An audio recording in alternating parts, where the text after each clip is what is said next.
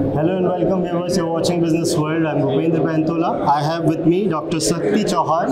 Mr. Chauhan, welcome to Business World. Thank you so much, Bhupendra. It's always a pleasure to be here. Thank you. And tell our viewers the key takeaways from the panel that you just attended. Well, first of all, my heartiest congratulations to the BSW world about bringing the whole fraternity together on this platform and especially talk about security for 2 days. I think, security of late have not been a field which has been in limelight in terms of knowledge sharing and putting rewards and recognizing the effort. So thank you so much for bringing this together, first of all. And the second part, I think the takeaway has been it's very, very important in terms of understanding where we are moving to when the changes are happening around us.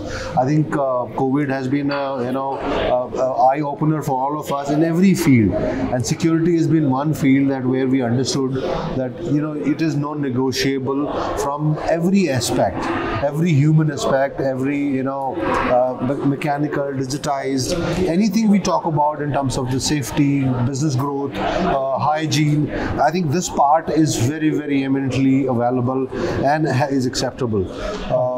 When it comes to takeaway from the session here, I think everyone, you had some great panel, in fact. First of all, congratulations for that as well. Everyone who has come from over 20-25 years of experience have spoken about, first thing, let's say the compliance part. Security is just not about the responsibility of a security agency, but it is the whole of management. Security is just not about paying the minimum wages, but also about making sure that people who are getting that paid are happy to even work. So it's not about best place to work, but it is about safest place to work. Security is sometimes becomes such a mundane job where the emotional safety is not even checked. People, it's a bit boring sometimes when you are not doing anything and standing and managing a post which could be at a gate or at any other place where there is no creativity is managed.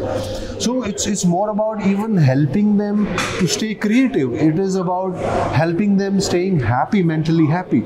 So these are other aspects. When it comes to the human factor, irrespective of the technological upgrade happens across the world, I think the human factor will always remain unique, critical.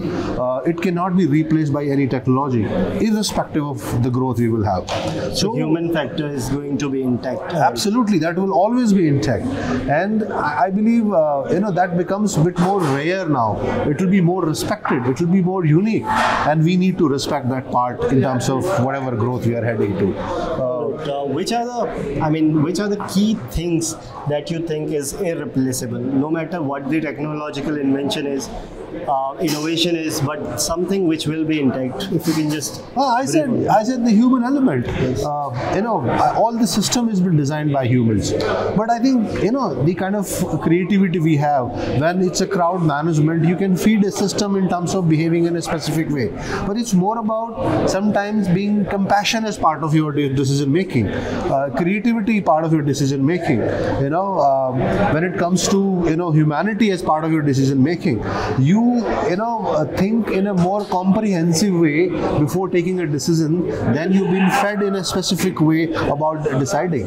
So I think these are some factors which will never be out of scope, out of fashion. Then it comes to any technological upgrade, I think the one part will always be important will be compliance. I think that is where everyone have to be very, very importantly aligning everything. So few factors on the humanity, compassion, compliances, I think all that creativity, these things will always remain as a top priority irrespective of growth we have. Okay. So the ultimate decision making will fall on the human aspects and the human, the humanness of the it is with us as what we want to design and how it should work. It is about using the system, not about using the human. Okay. So if we consider the on-ground security, private security professionals or workforce, I'd like to ask you what are the the skill requirement in them, and what are the the problems or the challenges that they at times face, which needs to be taken care of according to you? See, it's not a ready-made answer, Bhupendra. Skill is very, very subjective. It depends about what kind of industry you are serving to. If you are serving to, let's say, retail industry, your skill set has to be different. If you're serving in a hospitality industry, your skill set has to be different. If you are in a industry which is more about IT and ITS, your skill set has to be a bit different. So everything, and the security part is that, and the effective security deployment and process will be when you understand the requirement of your client and then change the requirement as per what are they really needed.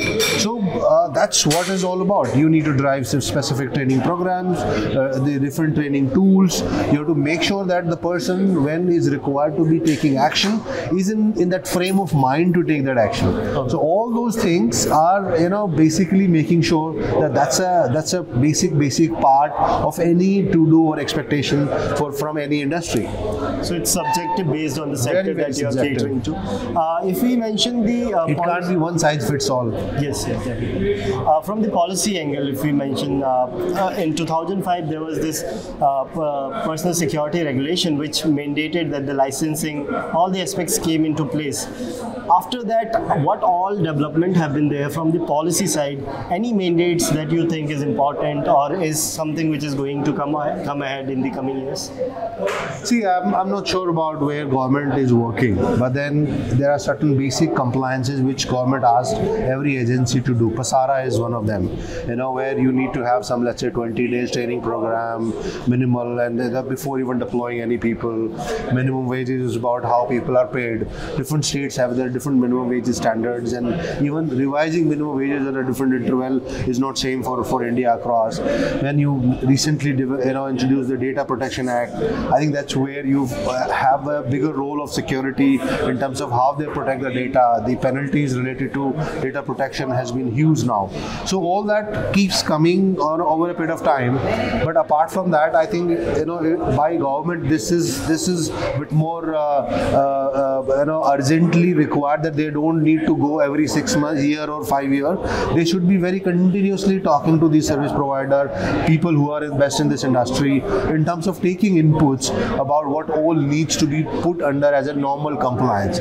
Because unless it is forced or it is made compulsory by the government, people tend to take the advantage of cutting the corners, not putting those things in a proper way.